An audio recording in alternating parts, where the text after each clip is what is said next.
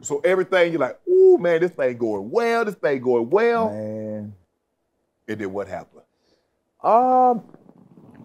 There was one game. I can't remember if we were playing the Giants or it may have been the Browns. But we had one particular play. You know, your game plan, you script it throughout the course of the week.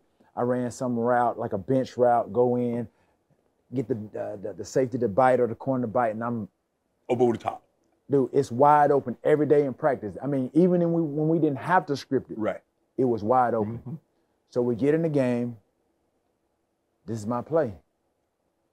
I run the route to a T, just like we've been running all week in practice, scripted, DB bite. You like this money. Shannon, left him, I'm wide open. I'm looking better. I'm looking for the ball. I'm like, I know this is a touchdown. He goes elsewhere with the football. So I get back in the huddle. Go back to the huddle. And I said, I was open. I said, what happened? He told me to shut the fuck up. Hold on. Bro, you practice this play all week. Yes, sir. There's nothing like you practicing a play and it happens just like you drew it up. Mm-hmm. And you there like, oh, I'm about to get this money. And all you said, hey, bro, I was open. I said, what happened? And he told me to shut the F up. Seriously. And so I didn't say anything because coming from San Francisco, I didn't want to make no. Yeah. I didn't, you know what I mean? I already know what time it was. So I didn't want to create no animosity, no tension mm-hmm. right there on the field. So when we came off that series, I went straight to my coach and I'm like, I said, because I didn't want to blame anybody. Right. I wanted to see what happened. Right. Let me see what happened. Right. Before I make any excuses. Right. So I asked the coach, I said, what happened? Did he get flushed out of the pocket? So I'm thinking that's right. Probably He got flushed. Okay. He looked at me. He goes, I don't know. He goes, Terrell, I don't know why he didn't throw it. He just didn't throw it. Okay. So I left it at that. Did you go to him and like, D-Mac? I waited till after the game. Okay. And so again, me knowing everything that had transpired, how I'm gonna be looked at as villain. I'm on a new team. I wasn't trying to ruffle the feathers.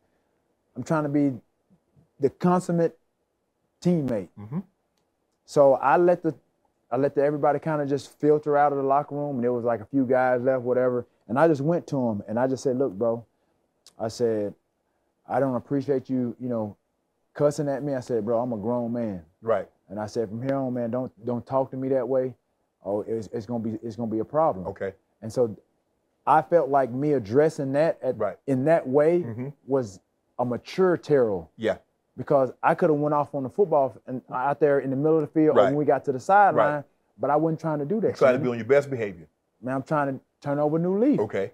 So when he did, I just told him, I said, look, bro, don't address me that way. Right. I said, we're grown men. I got kids. Like that's not gonna happen. Okay. And so from there, I think that's where the wheels. So when you said that, bro, don't address me like that. Hey, I don't know. I honestly, I was so mad. I don't know what he said or if he said anything that really could have made a difference at that point.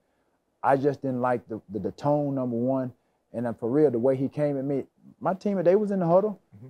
It was foul. Right. It was foul, and so things just kind of just fell off the tracks. From that point on. After I'm sitting here listening to you talk, that was the one thing that I had. I don't mind being coached, but you can't curse me. Man, I won't let you say anything to me that my grandmother couldn't say, and she gave me everything but life. She raised me. Yep. So if she wouldn't say that to me, you can't coach me. Coach me hard. Say, son, what do you see? What do you see? Yeah. We practice that play. If I made a mistake, John said, hey, T, I need you to do better. Yeah, but don't curse me. No, it wasn't just no curse, bro. It was demonstrative. Right. You know what I mean? It was just, trust me, it struck a chord with me.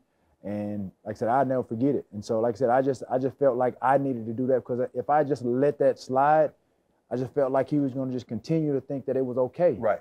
And so my grandmother always said, don't never let nobody run over you. No. You know what I mean? That's how they say it.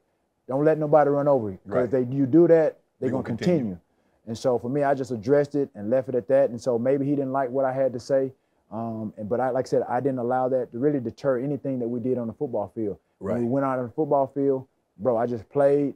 you know, and sometimes, you know, like I said, I was pissed, but then I just did what I was supposed to do. So that game, that was early in the season. Do you believe that was the beginning of the end of your relationship? What do you think? Probably why do you think because, that was? right, because, you know, I still started, I was balling. Oh, you were balling. I look back, people tell me now I played in 21 games in Philly, I scored 20 touchdowns. Yeah. 20 touchdowns. In 21 games, yeah. Yeah, and so I look back on it, and the way that I was balling and the way the city embraced me, and you remember, like, when he got drafted, it was either him or Ricky Williams. Right. They booed him. Correct. You know what I mean? So I think he had some resentment because when I started balling from week 1, when I scored 3 touchdowns against, they were going crazy. When they found out that the Eagles had signed you, the fans were going crazy. The entire stadium, T.O. It was like something I had never experienced. Right. Everything probably that I wish I could have done in high school or college, I was experiencing as a pro. Right. I was a star. I witnessed that on the sidelines in high school. Right. With other guys. Right. They were the star of the, right. of the school, star of the team. In college, it was the same way. I worked my butt off, Shannon, to become T.O. Right. And so I can't imagine what he felt, or I guess maybe he had something against the city, but to have 70,000+, 67,000+ chanting, you know, when you do something big, have a big play, right. and you're not, I guess he didn't feel like he was, you know, being recognized as such. And me coming there my first year and really making a difference. And then we get, you know, okay, I got hurt late in the season, December. And then something was said. The thing with the media was I going to be ready to play in the Super Bowl? Right. Him being the quarterback, the mouthpiece, the leader, the captain of the team, he had to face those questions the rest pretty much leading into the playoffs or what have you. And he basically said, we don't need T.O. to win. We've won games without him. And so I didn't really take any slight to it, but I heard it. Right. And so I guess you felt it was an unnecessary slight. He could have said, look, we want T.O. to get back as soon as he possibly can. As a quarterback and a leader of the team. Right, you say the right thing. You be politically correct. Right. Regardless of how you feel, you be PC in that moment. Right, you can address it. You know how to address it. And so again, that was something that kind of loomed, and then there was the contract situation after that. You know, he spoke highly of Brian Westbrook's contract, basically endorsing that the team should sign him to an extension. But when it came to me, nothing. Radio silent. Nothing. So that's when I knew that it was something personal. It wasn't anything personal with me against him, because I'm not that person. Right. I've never been that type of person. But you are the type of person, if somebody cross you, you're done. Oh yeah, for sure. It's over, T.O. For sure, yeah. But I'm not the type. I'm not no jealous type of person. Right. I'm not a hater. I'm not no gossiper. I'm not going to talk bad about another person because I may think he's better than me or whatever. I've never been that type of person. I've been my own person. Right. Because I knew my path and my journey to be who I became. Have you talked to Donovan since you left Philly? Man, we've talked and addressed that a couple of times, and then I think over the summer during last year. It resurfaced. He Tez does this show called Untold Stories. He brings Donovan on, and this is how it came back. This is how it comes back up. He addresses what happened or what have you, and then he says that I prevented them from going back to Super Bowls, this and that and the other, but which was a bunch of hogwash because it's hypocrisy at its finest. Because during the time that they were asking him questions about, would I be ready or did we need him? He said he didn't need you. He didn't need me. But now, years later, you want to recount what happened, and now I prevented the team from going to the Super Bowl. So which is it going to be? Right. So I just had to basically just follow up, do a follow up or just kind of just. But y'all cool? No, we ain't cool. Not after that. Because I thought we were. We had addressed it at some point. I hadn't run into him, and I thought we were cool. Okay. And then this show comes about, Untold Stories, and it's. Hold on, bro. I thought we had exactly put this to bed. So I just had to address, what he had put out there. And so I just basically just gave my side of the story. So, man, during that time that I played, and media had asked him during my tenure there, did I help him become a better, better quarterback, this and that and the other. I think he took offense to that. And why? You had to ask him that. I don't know why. But I had a conversation with my receiver coach at that time about some of the same things that the media was asking about his stats and how they increased. And you look at before I got there, when I got there, and after I got there, right. It was obvious. Right. And my coach knew that, but for whatever reason, he didn't like the questioning or the idea that I came in and I made him a better quarterback. But it's okay, it's fact. Bro, look at my numbers with John Elway, look at my numbers without. But I didn't have a problem. Okay. I didn't have a problem. He had the problem with that. I didn't. Yeah.